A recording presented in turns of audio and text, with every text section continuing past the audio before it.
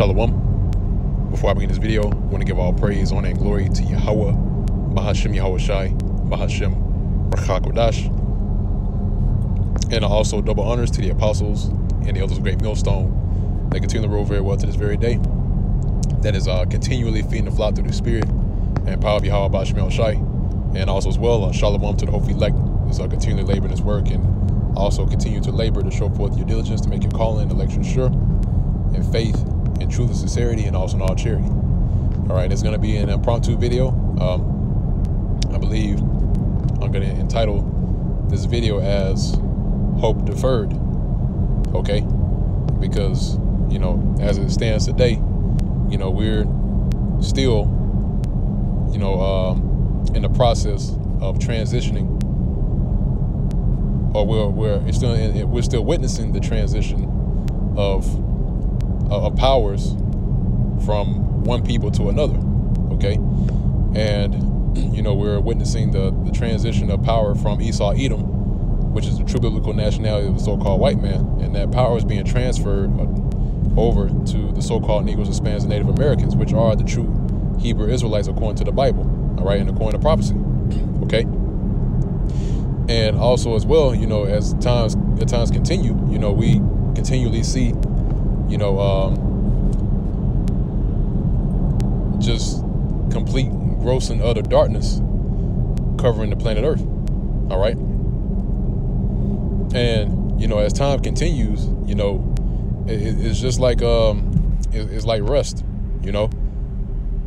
And when with rust, you know, you can't cure that, you know? Once rust settled in, you know, it only gets worse, okay? And that's indicative to Babylon the Great, all right? Because Babylon, which is America, all right, in the scriptures, this place is waxing worse and worse, you know? That this rust that has settled here on the planet Earth, you know, is getting worse, okay?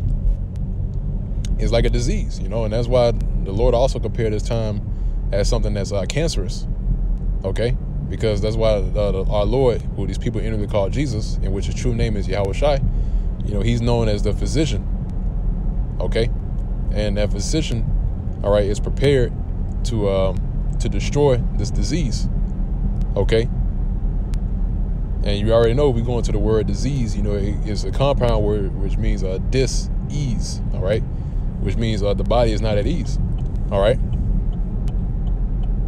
So likewise with the earth, you know, the earth is not at ease, you know, because this disease has spread throughout the planet Earth, all right? And the earth is languishing because of that, all right? And it's only going to take the physician, all right, the true physician, all right, to come and to cure this disease that's on the planet Earth, all right?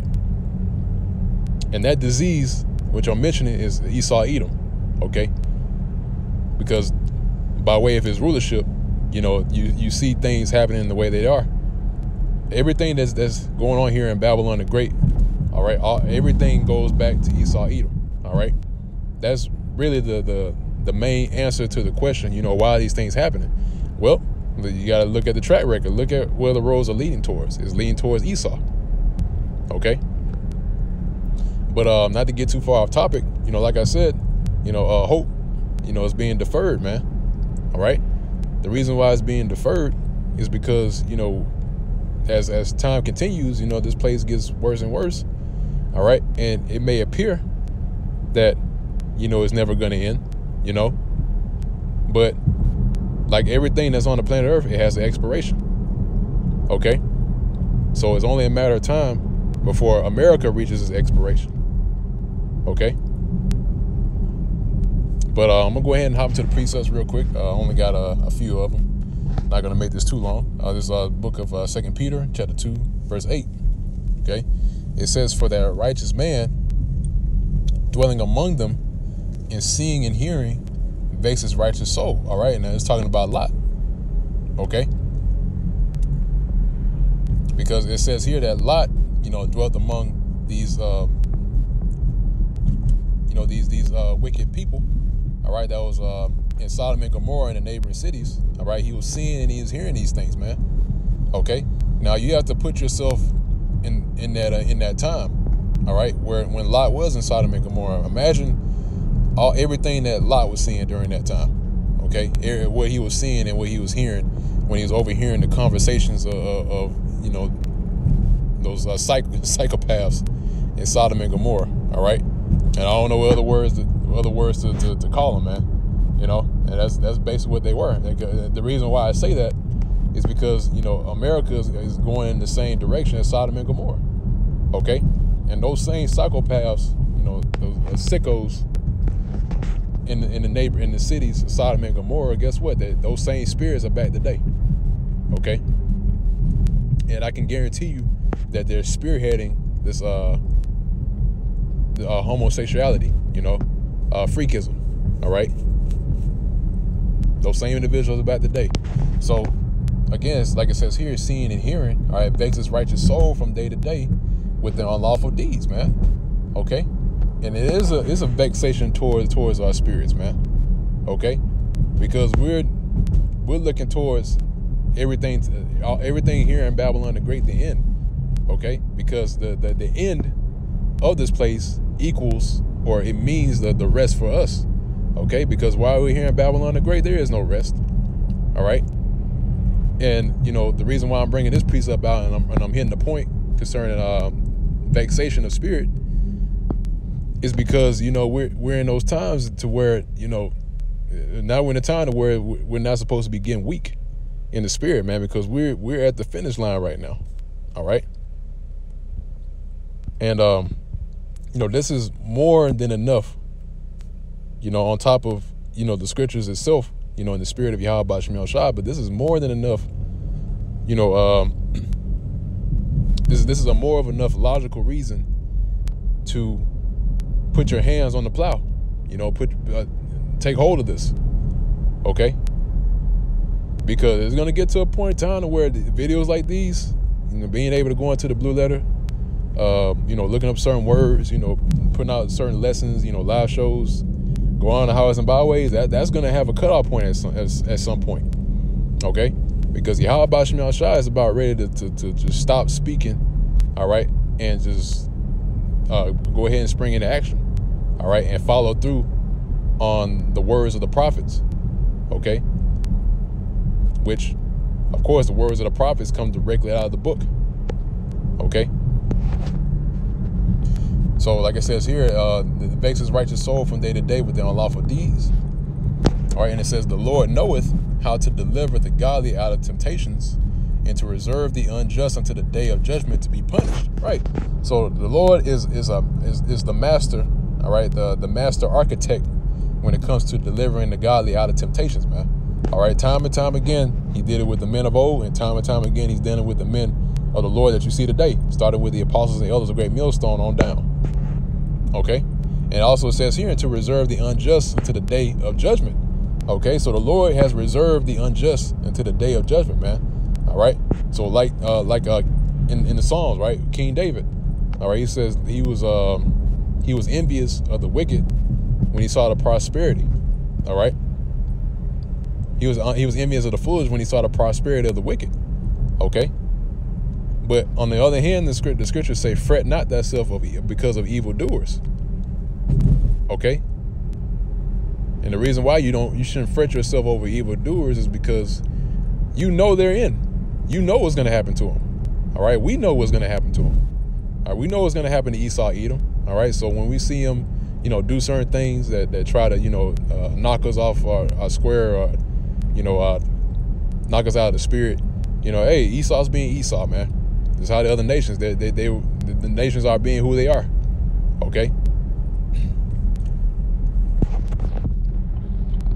So likewise with Esau, Edom, hey, he's going right into captivity, man. All right, this lofty position that he has right now, it's going to be taken away. All right, why? Because again, like I said, we're in a transition. Okay.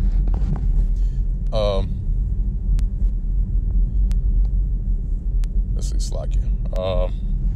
Yeah, that's it on that. Now I'm gonna grab his next precept, Ecclesiastes. And that's Ecclesiasticus. Ecclesiastes chapter 8 and verse Verse 11, it says, because sentence against an evil work is not executed speedily, therefore the heart of the sons of men is fully set in them to do evil. All right, and that's the point.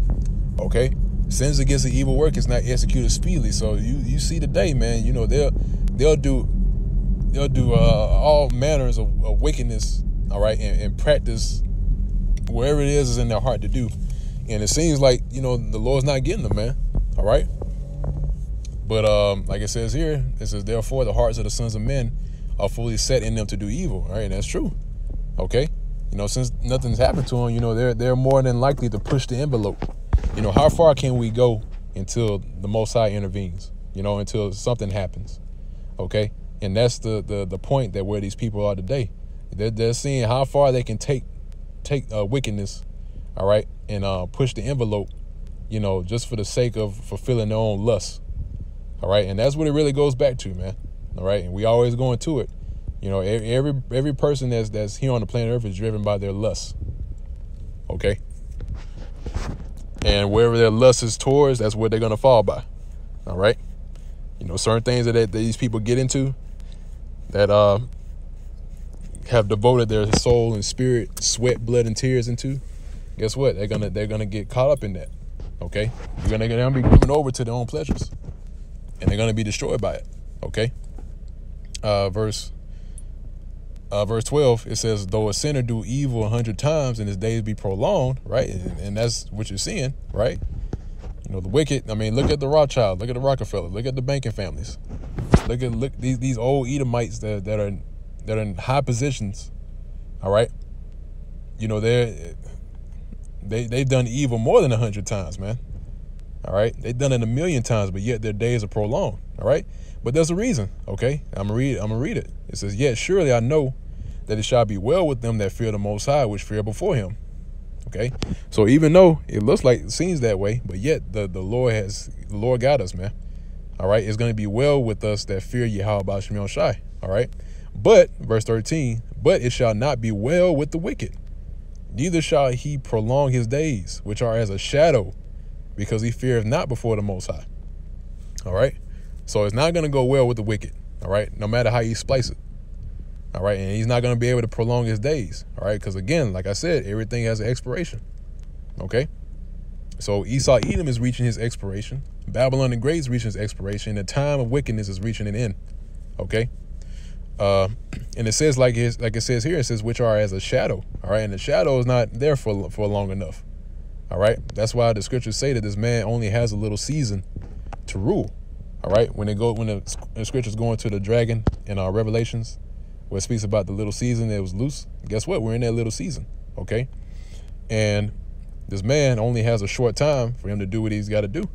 So that's why now you see him, you know, still on the C-19, you know, with these different variants, man, because he's going to ride this all the way into the point to where, you know, he's just going to mandate the MOTB, okay, which is spoken about in the book of Revelation chapter 13, verse 16, okay.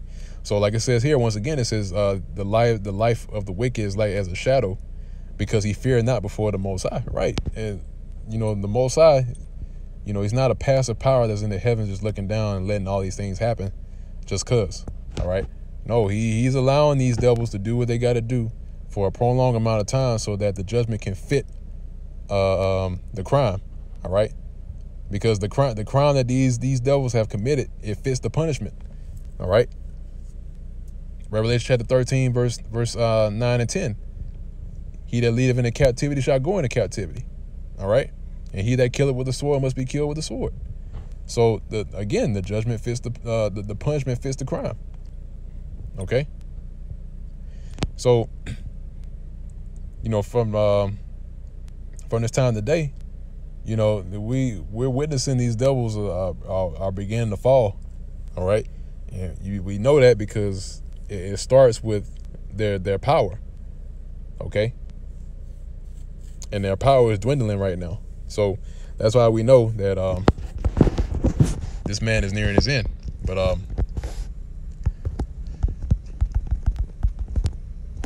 let's see. I want to grab this last precept. This is what I got the title based on. Proverbs chapter 13, verse 12. It says, hope deferred maketh the heart sick, but when the desire cometh, it is a tree of life, right? So our hope is being deferred and is making our heart sick, man. That when, mind you, the word heart means lab in the Hebrew, which means your mind, okay? Because you start to get, certain thoughts in your head, about, how long this devil's going to continue to rule. But like it says here, but when the desire cometh, right? So when it comes, it is a tree of life. All right. So, and that's how it is, man. It's as a tree of life, it brings forth life. Okay. And also has you, it leads you in the right direction concerning his work. Okay. To keep going, to keep fighting. All right. To keep fighting the good fight of faith. All right. But I'm gonna go ahead and end off on that note. Lord's will is a boost to your spirit. Lord's will is edifying to your spirit as well. Lord's will, you were fed to the full. And with that, I'm going to go ahead and close it out. So once again, I want to give all praise, honor, and glory to Yahweh, Ba'ashem Yom Shai, Ba'ashem HaKodash. Double honors to the apostles and the elders of Great Millstone that rule well to this day. And also Shalom, peace and safety. Salutations to the hopefully elect. So I continue to labor in his work. And also labor to show forth your diligence to make your calling and election sure. In faith, in truth and sincerity, and also in all charity. And with that, I'm going to say Shalom.